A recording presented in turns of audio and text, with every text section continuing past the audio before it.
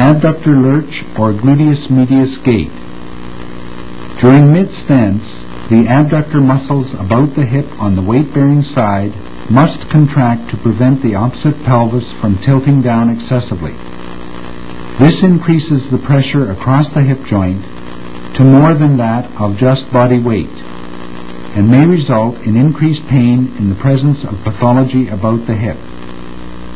As Columbus was able to balance an egg on its end, theoretically one can shift their center of gravity over the hip joint and balance the body weight on top of the ball of the femoral head, thus eliminating the need for muscle contraction and reducing the total force on the hip.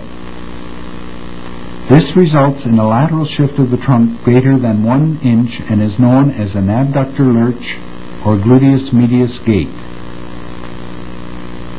Weakness of gluteus medius muscle activity, such as in polio or an L5 nerve root lesion, may also be compensated by using the abductor lurch.